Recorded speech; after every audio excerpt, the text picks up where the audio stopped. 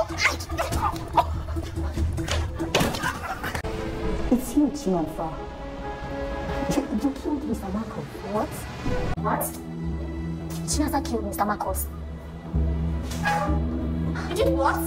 You did what? Guys, I know we've all seen the episode 1 to 4 of this interesting trending series, all of us. And right now, everyone is waiting and anticipating the episode 5 to drop. So don't worry, because in this video, I'll be revealing vital information regarding the episode 5 of this series. Everything you need to know and what to expect from the episode 5. Because I have done a lot of research about the episode 5 and I'll be letting you guys know everything in this video. Before I reveal that and many more updates, please, if you are coming across my channel for the first time, I post only interesting videos on this channel. Do well to subscribe, like, share and comment on this video. So guys, just in case you are here to see this series, you are missing a lot, you have to watch it. Before I reveal details of the episode 5 of this movie, let me just do a quick review of this entire series, because a lot of people have so many questions I would love to answer on this video. So guys, this series was about some students in their academic session. So one time they organized a party and one of their teachers named Mr. Marcos attended the party and he was unalived by the students. From there on, their whole life turned upside down. I won't be going much into that because I assume everyone watching this right now have already seen this series. So Isaac later discovered it was Chinonsa who unalived Mr. Marcos, so he went to confront her about it and put it to her that she killed Mr. Marcos, but she tried to deny at first but later admitted it because every evidence were pointing at her, everything was pointing at her, so she admitted doing it. It was very shocking and surprising to find out that it was her who actually did it. According to her, she did it to protect Shalewa because when she entered the room, she saw Shalewa, who was a bit tipsy, lying on the bed and Mr. Marcos was on top of her trying to take advantage of her. So she tried to help Shalewa. On the process of helping her, Mr. Marcos tried to drag her, so she hit him on the head with a heavy metal. So after Isaac exposed her, Chinonsa was then arrested by the police and taken to the police station for interrogation. I really felt so bad for her, especially her mother, because she was a single mom. Their tears really got to me. So guys, when Chinonsa got to the station, she was being told to work hand in hand with the police and assist with investigations because according to the test result carried out on Mr. Marcos, he was poisoned. That was a shocker right there. So Chinonsa hitting Mr. Marcos wasn't even the cause of his demise, it was actually the poison. So according to how the episode 4 ended, they are trying to make us believe that Ahmad was the one that poisoned Mr. Marcos. You know, he was jealous of Mr. Marcos because he was dating his crush Layla, but yet there is no proof that Ahmad was the one that actually poisoned Mr. Marcos. But I know they will reveal it in the next season or the next episode. I feel they must show us how he managed to poison the drink, because clearly no one knew Mr. Marcos was coming to the party, not even his girlfriend Layla. He arrived at the party and met Ahmad speaking to some other guests and the drink was on the table. Ahmad gave him the drink that was already there on the table. After he questioned him about why he was in the party filled with teenagers. The question now is, was the drink poisoned before Mr. Marcos arrived? Because no one knew he was coming, and how was it poisoned? Because they were both standing there. So people believe it's actually Ahmad that poisoned Mr. Marcos because he actually heard when Layla was trying to convince Mr. Marcos to attend the party. But even though we saw Ahmad eavesdropping on Mr. Marcos and Layla conversation, where she was inviting him and trying to convince him to attend the party, it couldn't have made him to prepare a poison because Mr. Marcos didn't agree to attend the party during his conversation with Layla. He didn't agree, so there is no way he would have believed that Mr. Marcos was actually coming, because he was telling Layla that he won't be able to come there because it was not going to look good if other students see him there. You understand? So Ahmed couldn't have gotten the idea that Mr. Marcos was coming to the party at all from that conversation. Another reason I believe Ahmad did not poison him is the fact that the party was happening in their house. So no way he would do something like that in their own house when he knows the person will die there and it will be a big problem for him and his family. In fact, you see how he reacted when he saw Mr. Marcos' body lying on the floor. Lila,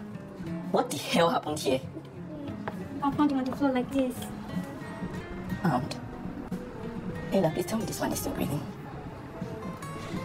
I'm gonna lie, my parents, they're going to kill me. So in my opinion, I don't think he's the one that poisoned the drink. Somebody probably wanted to kill Ahmad, then Mr. Marcus now drank it instead. Or someone actually came to that party to poison Mr. Marcus. In fact, I'm suspecting this guy on this scene. This guy was with Victory at the party. I could remember Layla walked up to him and she told him that he looked familiar, and the way he stared at her, I'm suspecting that scene. I just believe that whatever happened to Mr. Marcus at the party that led to his demise, this particular guy has a hand in it. This scene was so suspicious, guys. I would like you to watch this particular scene again.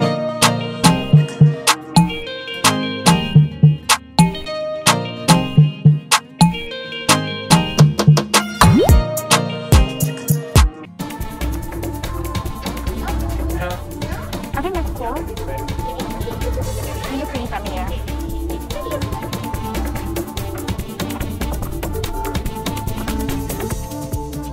Also, I believe that they don't like themselves at all, and I feel there is a snitch among them. Like, do you see what happened at the last scene of episode 4? Shalewa kissing Efe. That was really shocking to me. Also, I feel Layla is not the only one that was having an affair with Mr. Marcus. I think Diana was also having an affair with him. This series is so good, guys. I mean, coming down to the language diversity, Hausa, Igbo, Yoruba, they really brought Nigerians together. Or should we talk about the plot twist, the casting?